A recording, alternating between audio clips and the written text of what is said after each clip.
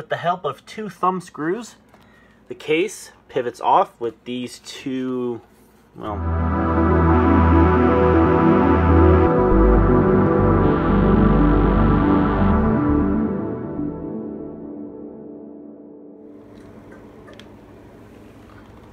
G'day folks, Jordan here, today with another computer of all things. This one I actually picked up for free from the local senior center as they no longer needed it. This is a Gateway GT4024 from 2006, and not really much to say about the front, so let's go ahead and take off the side panel and get a closer look.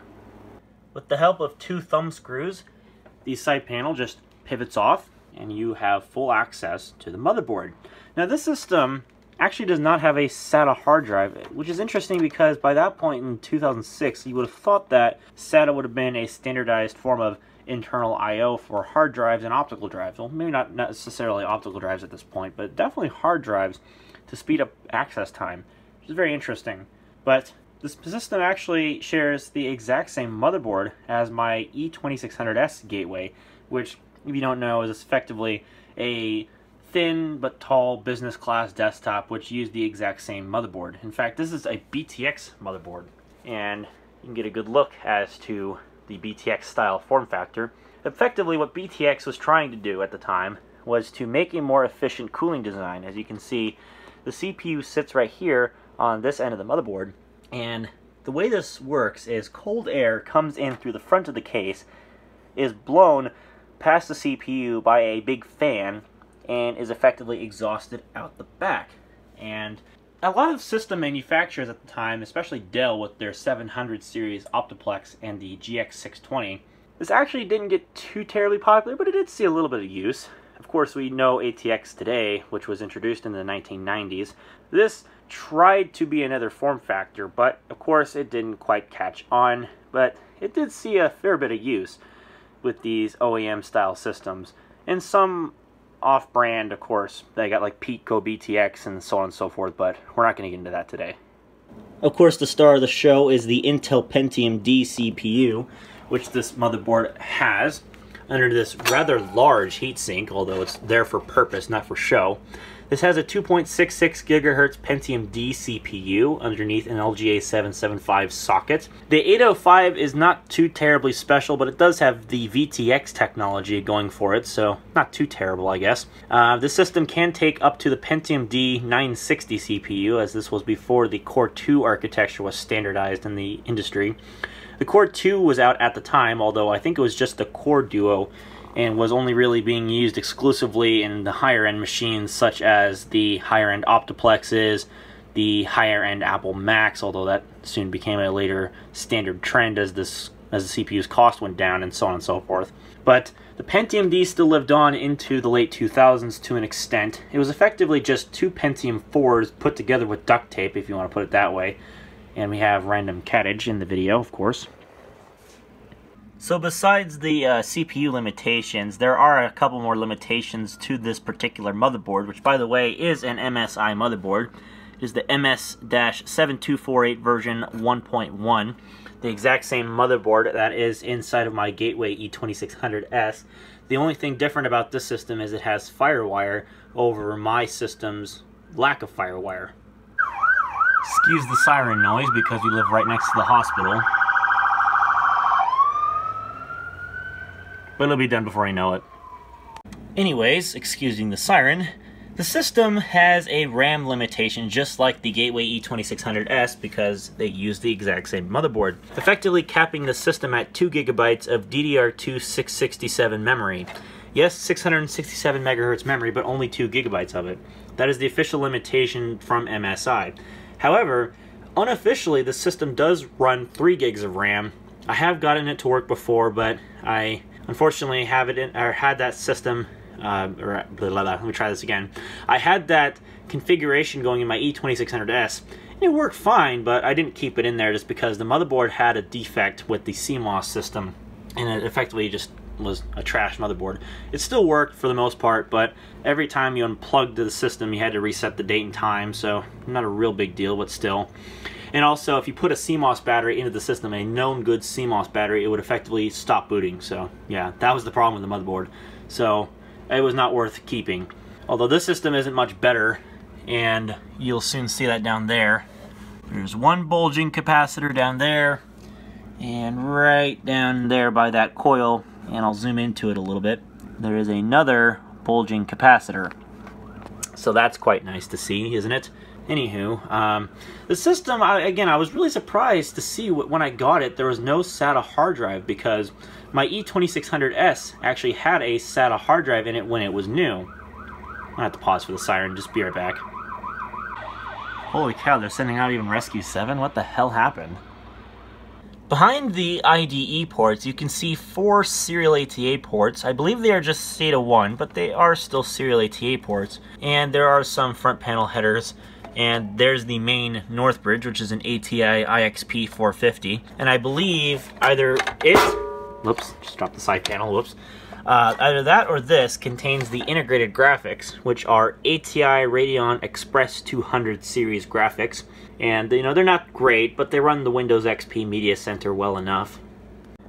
This system actually has surround sound audio fed by this Realtek ALC861 audio codec.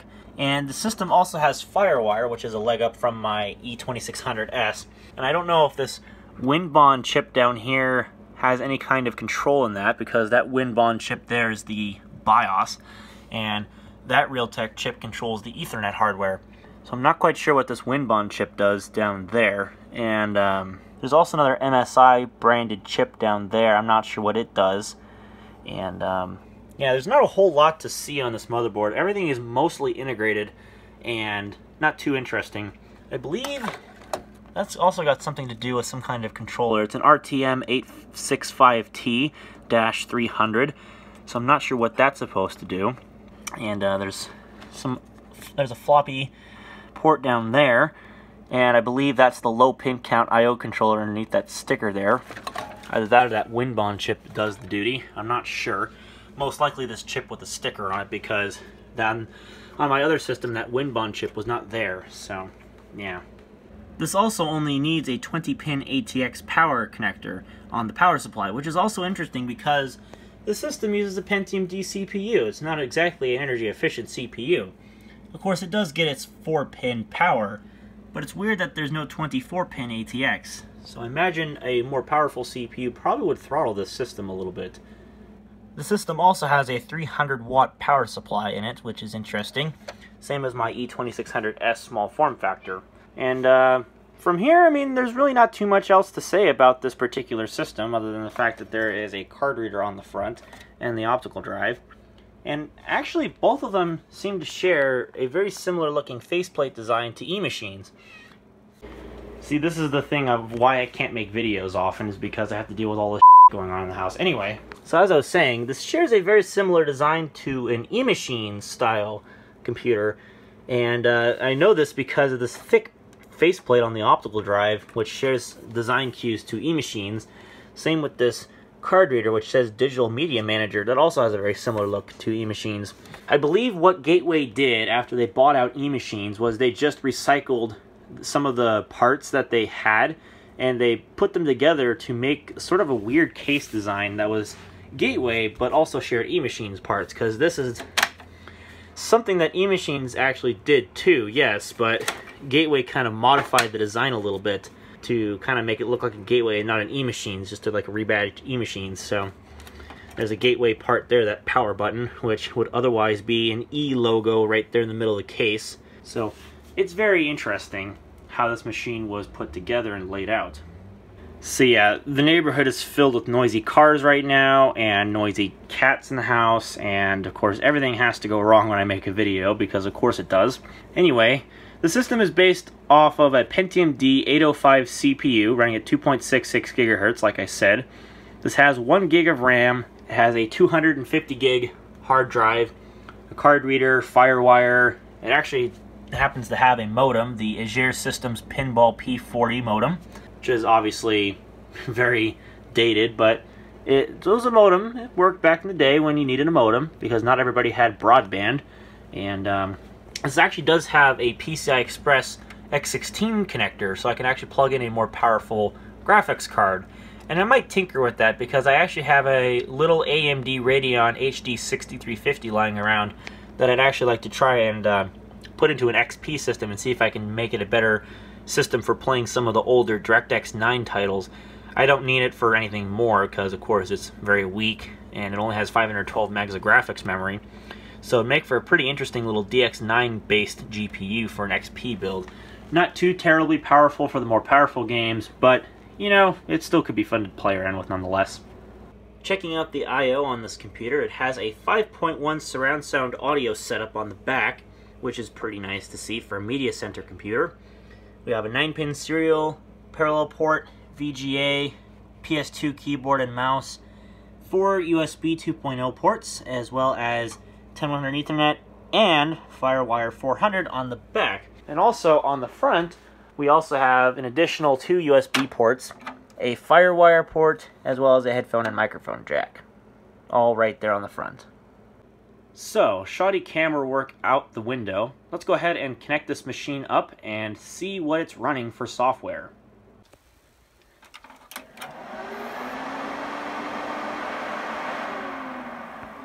It's very noisy when it boots up, at least initially.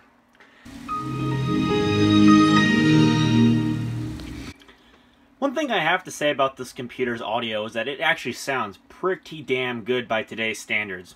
It actually has a very nice equalization-based driver that you can set, and you can change the different equalization standards, whether you want to introduce echo, change the pitch, all that sort of stuff, and configure surround sound. I mean, this thing is a very versatile integrated audio chipset, and it sounds very good.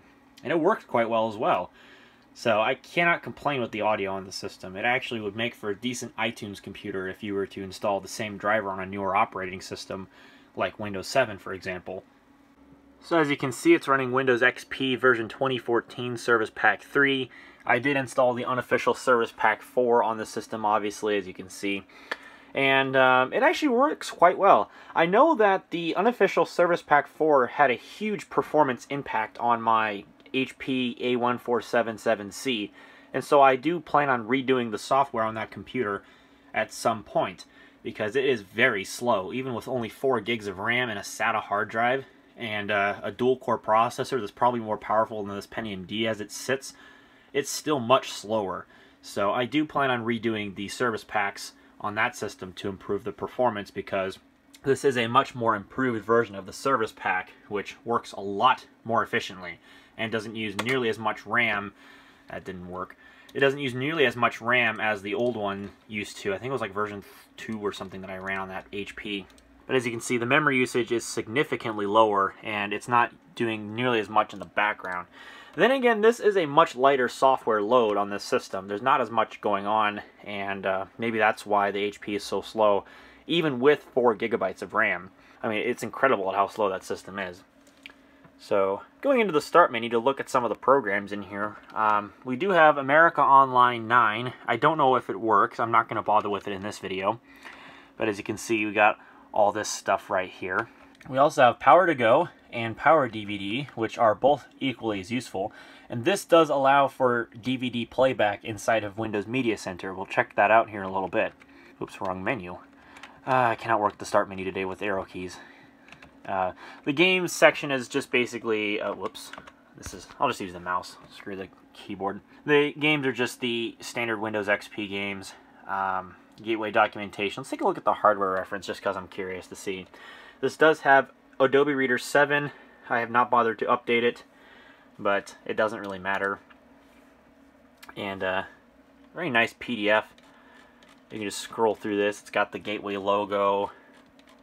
I think this is something you could print out if you chose to do that. It's basically like a little service manual in a sense, letting you understand the motherboard. Where's the page button at? I don't think this...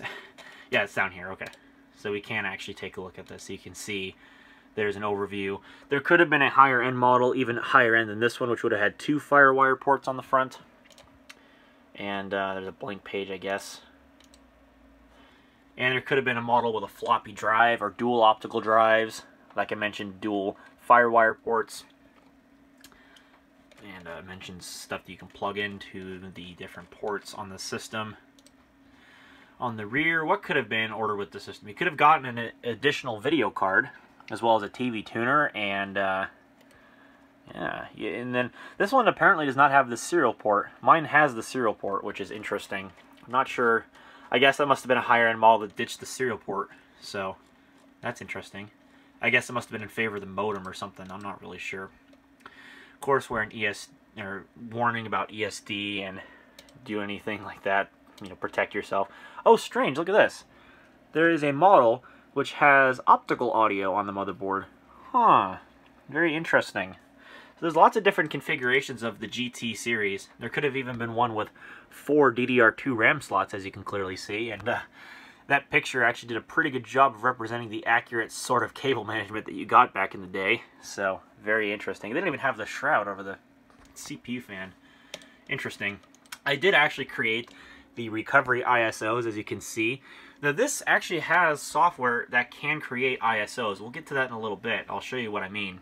Google Desktop, I'm probably just going to leave that alone. It's not useful. Microsoft Digital Image Starter Edition 2006.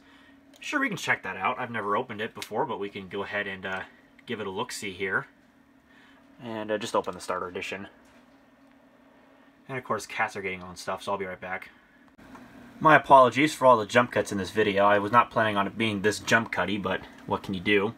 This is our house in a nutshell. It's been this way for a while now, so it's been very difficult, if not impossible, to try to get a video and actually have it work out because of so many cats in this house. But I digress. Anyway, import pictures. I don't have any like pictures on this computer. I do have an old Samsung digital camera, and I also have an old Kodak digital camera, this DX4330, so maybe we might experiment with that at a later date if anybody's interested. But for now, we're just going to go ahead and hit close on this, and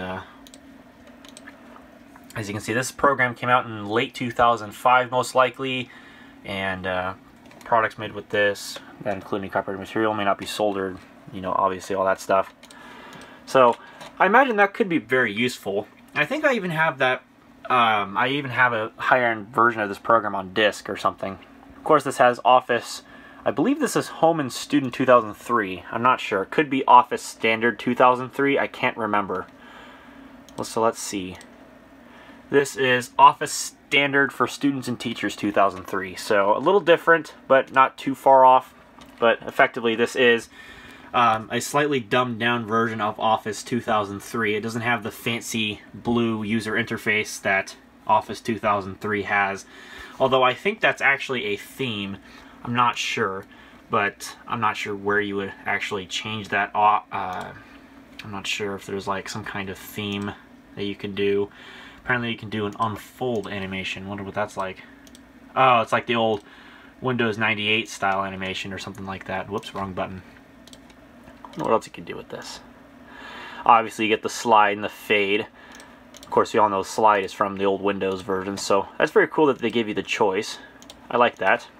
But I'm just not sure why the blue user interface is not up here, but I'm not complaining. So yeah, we have Office 2003, and we also have Works. I believe this is Works 8.5 or 9. Not sure what version this is. I guess we'll find out, because this is new enough that it could actually be Works 9, but it also could be just Works 8. I'm not sure. Works 8.5. Okay. I was close. I did say 8.5, so I was pretty much on the money.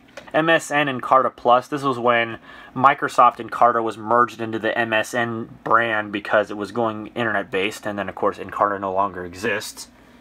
So let's see what happens. Oh, it's actually a website link.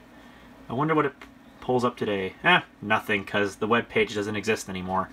Well, that sucks. I guess Microsoft doesn't care about Encarta anymore to actually leave the website up. Either that or it doesn't work in Firefox. I'm not sure which. I don't really care.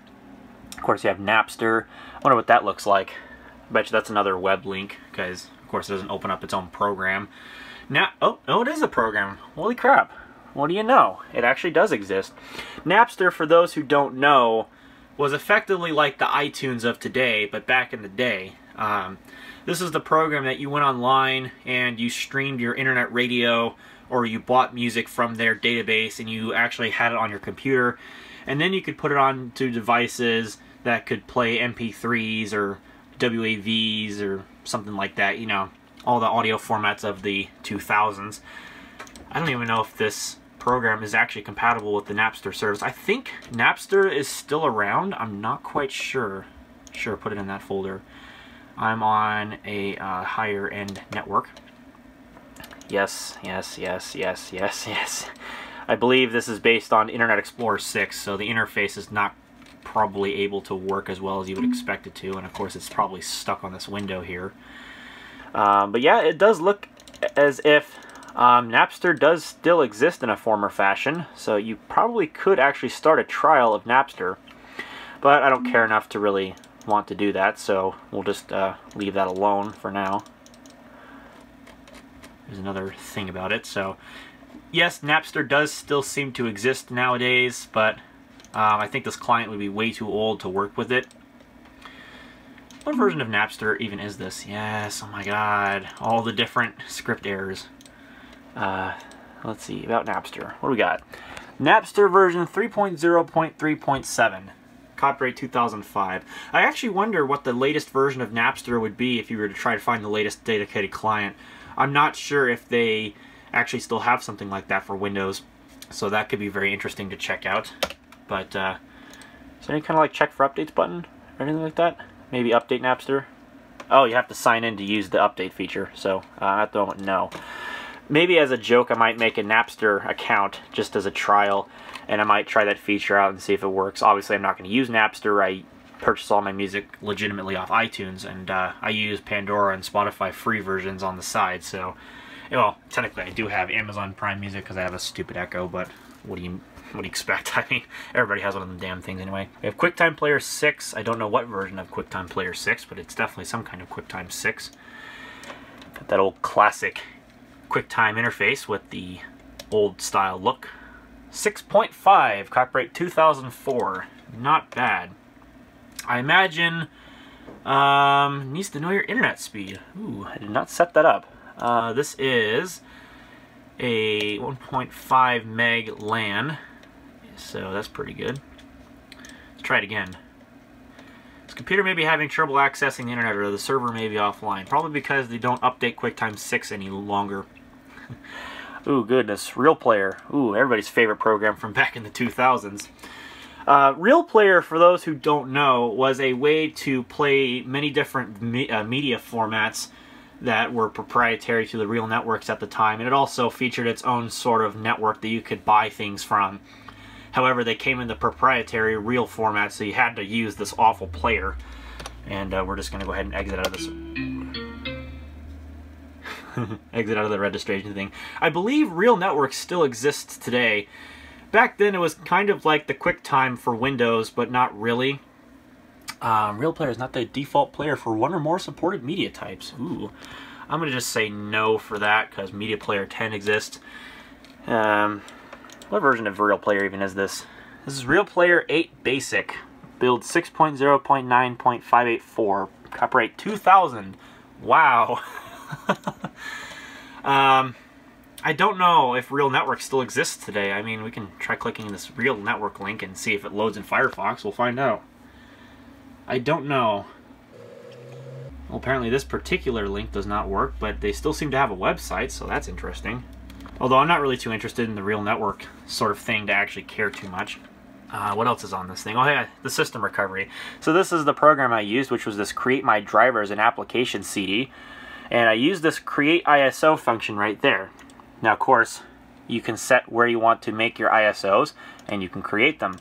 And it worked quite well, because as you can clearly see, there they are. Now, later on, I'm not sure if it'll actually let me do this, but maybe later on I can dink around with those ISOs in a virtual machine, and maybe I can get a Gateway Windows XP virtual machine going. I don't know. It could be fun. I don't know. Depends on what you might think of that sort of thing. And of course the cats are being dumb as always, because they like to use my room as a high traffic location, even though I've spanked them multiple times and told them no. They don't listen. Anyway, there's some digital media enhancements. There's Adobe Reader. Microsoft Money 2006. Oh yes, this glorious program. Back before banks did their online databasing. This is what you would have used back in the day with major banking to keep track of your finances and such. This is what you would have used. Of course, this software nowadays is completely obsolete.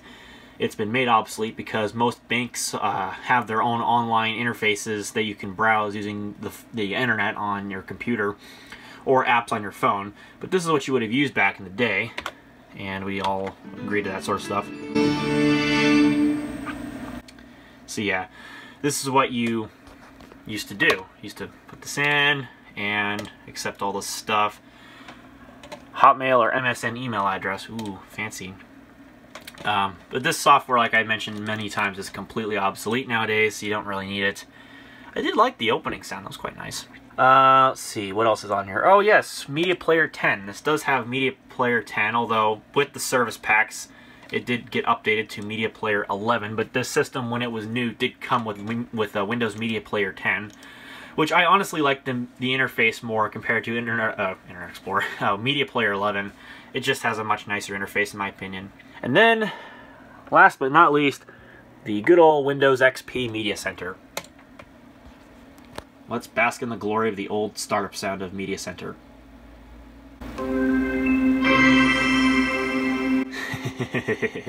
I love that sound effect.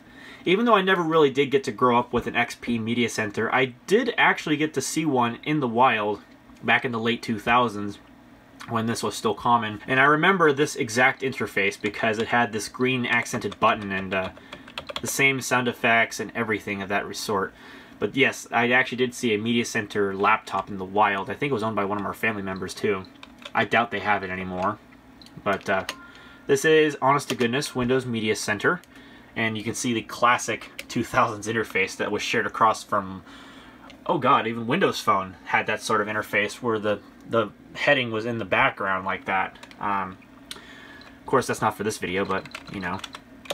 Yeah, we'll go and check this out. It is Update Rollup 2, version 5.1.2715.3011. I think that is actually the version number of XP, not the version number of the program. Either way, as you can see, Pentium D, 2.66 gigahertz, 1 gig of RAM, although 128 megs of the video memory is shared for graphics, so you don't quite get 1 gig, but whatever.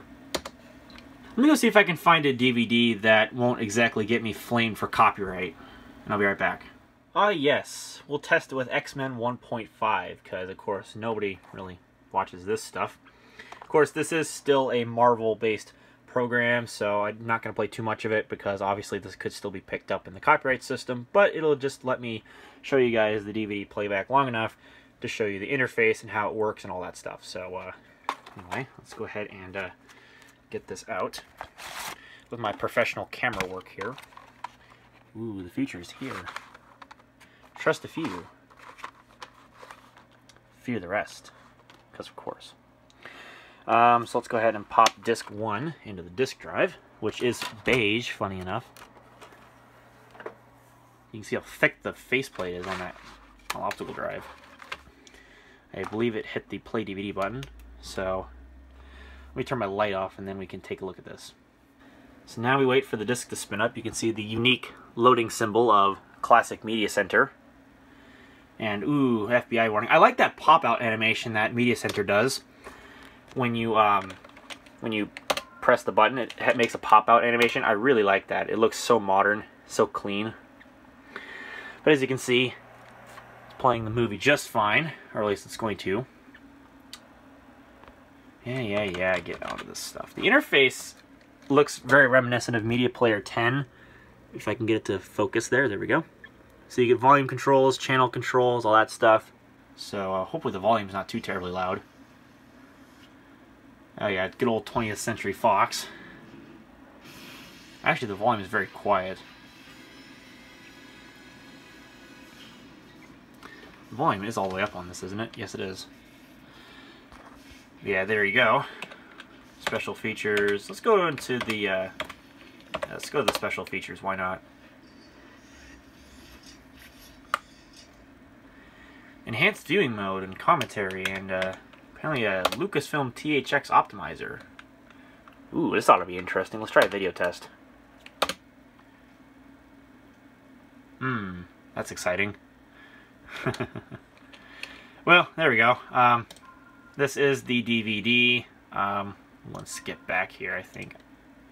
Is there anything exciting about this? No, it's not. So let's go back to the start menu and we'll eject this. Actually, got to press stop on the button down here and then you have to press eject.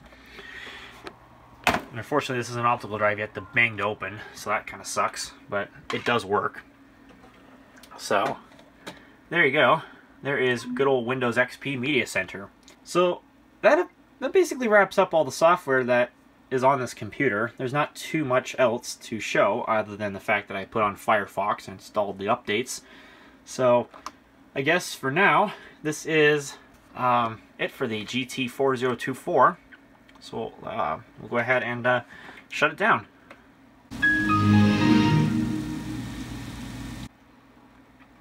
And there you have it. So thank you guys so much for watching, and I will see you all in the next video.